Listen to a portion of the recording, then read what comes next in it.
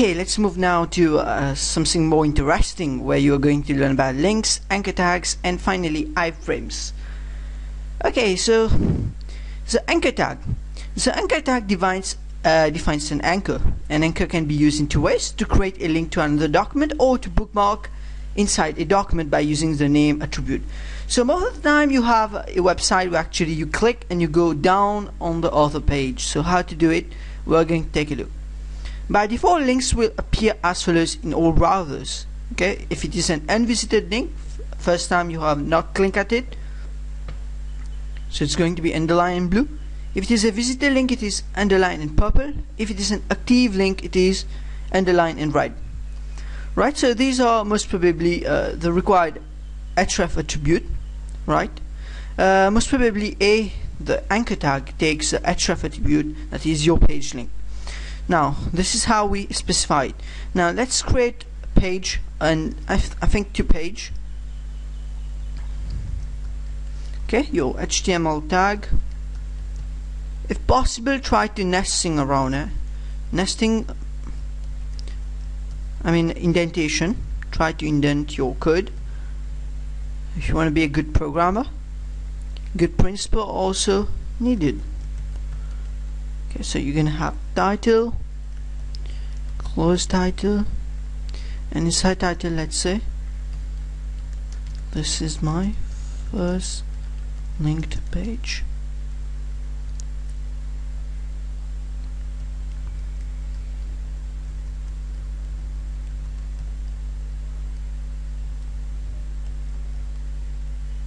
Okay, href will specify the page in some minutes.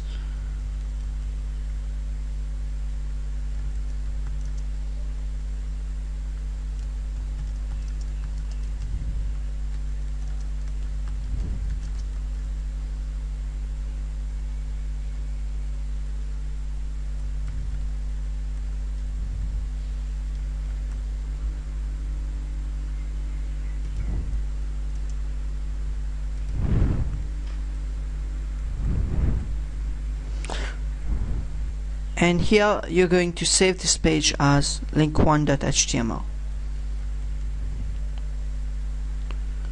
Save it on the desktop if possible in web basics. Yes. Okay, so this is link1.html. I have created this page. Now we want to link this page to this one.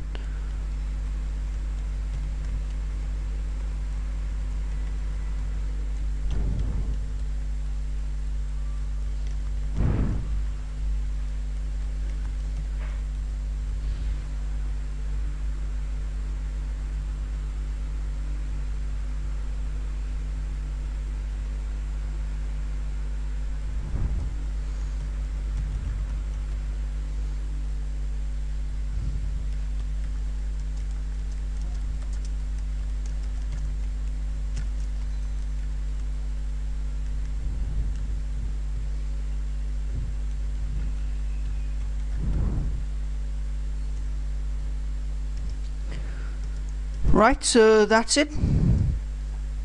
Let's open link1.html on Google Chrome just to show you how things are working along. Okay, this is your first link page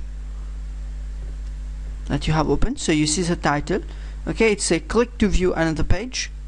So let's click on to view another page. So this is a new page I have opened. Now if you want to change your content that is on this page, go back to the another page. You again use the href tag.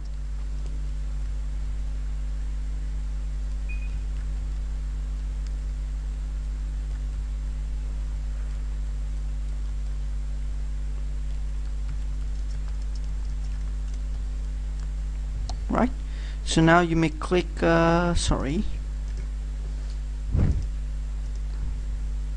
may refresh the page. Let's say we go here, click here, and click to go back there. Click here, click here. So this is known as a navigation principle. If you're going to learn about human-computer interaction, then it's very important for you to understand navigation techniques. Okay, and you need to know where to place your links, most probably on the top, so that users can view it. Right, so I'm not going to go to human-computer interaction. Let's go to web designing only. Now Absolute link is actually your long haul address. Now it's very disadvantageous to use absolute link because with absolute link, if on my computer, let's say I'm going to use absolute link to open this page, that is link2.html, then basically I will just have to right click here, right, and get the required source part of it where I want to open it, so the complete whole address, and I can just paste it here, right, and file is link2.html, right. So this is a complete path, or most probably is absolute path that has been generated. Now click to the required page, go back, right. If I click on this page, I will go to the whole link, right. So this is about using a whole link. Now if I use the same page, you try to open it at your place, it's going to generate an error because it will not be the same path. This is why we don't try to use the absolute path. Basically we can use another thing around, this is known as a related path, related to the position I am. So where this page is now, I will try to translate it to another page. So this is link folder, okay. The link folder is slash link2.html, that is where I am, there is a folder there, and inside this folder there is a link2.html. Now let's copy link2.html to the required pathway.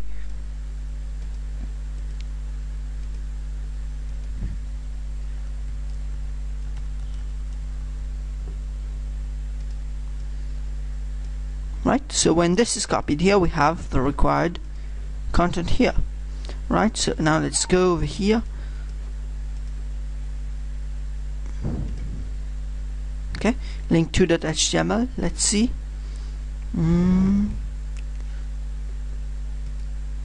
just go back, right. So link1.html is here, right. When you click on this, you will get the page because it is inside the link folder. So this is known as an relative path, and most of the time you have to use relative path. Now you can move one directory up using this dot dot, just move one directory up to where I am. Let's say over here I'm on the link folder, I'm inside here, I go to the one folder up of it, so this will get me to the required folder basics, right. Then from there I choose file name where I want, right. Now something very interesting that most probably everyone would like to know. Basically we'll try to make use of iframes now. Iframe, what is iframe? You have a page, inside that page you want to import another page inside it. This is known iframe. We'll take another part of it is frames, which is in the next part of this lecture. In frames, what happens is you take one page, you divide it into several frames. We're going to see how to do a navigation complete on it, right? That is clicking on the left side, displaying on the right side, okay. So the body tag, this is a page I'm creating. Now it depends on, let's open link1.html as an iframe. Okay, you use iframe tag, sources link1.html, right. Now these take several attributes like scrolling must be enabled or scrolling must not be enabled. Let's save it as iframe.html, right. The iframe will be set there.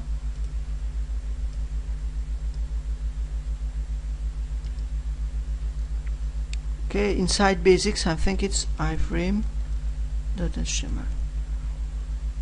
right. So what is happening here is this is a page that I have inside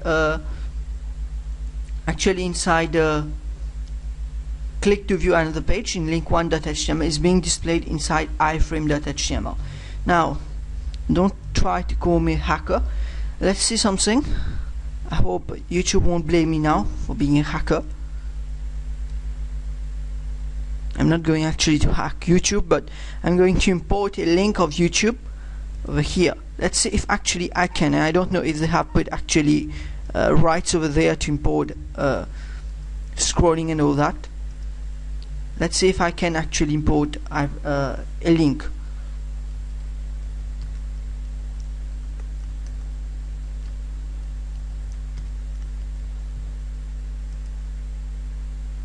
Right, so I want to get the required link. Obviously you will need to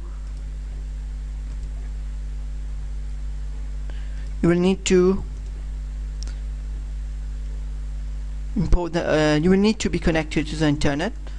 Okay, let's see, let's put a break tag here to avoid confusion. And now,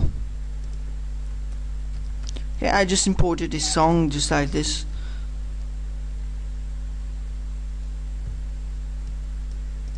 I hope YouTube won't prevent us from opening it. If however we'll try to take another page, doesn't matter.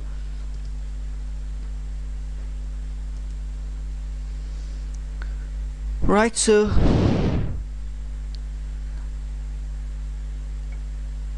okay, I think YouTube is actually preventing us from doing our content here because we don't have proper right to do it. Let's take another page, maybe google.mu, or let's try to do it like this. Okay, let's put www.iframe.dot.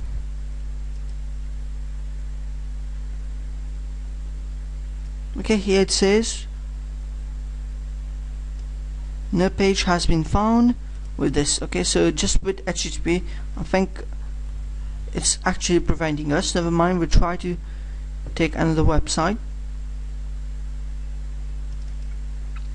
Okay, let's say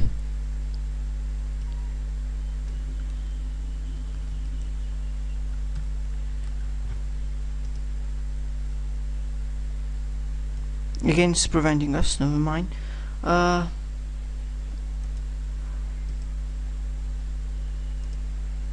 Let's say we are actually importing something like let me find actually a page that has no copyright or something, any right reserved for it.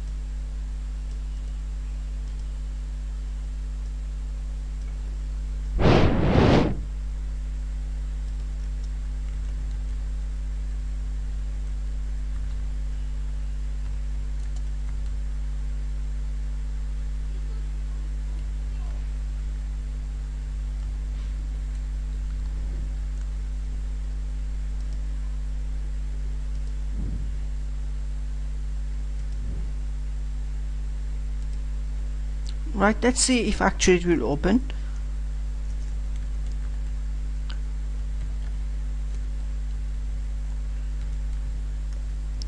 If it doesn't open, never mind. Okay, actually it's loading. Right. Okay, so here I have not put the correct attribute for scrolling. I'll show you how to scroll through this content. Actually it's scrolling, you just use your mouse around, and if possible try to put a border.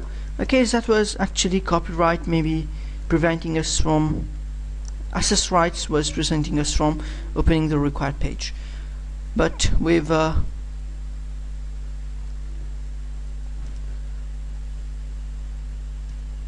this one you're not going to get any error.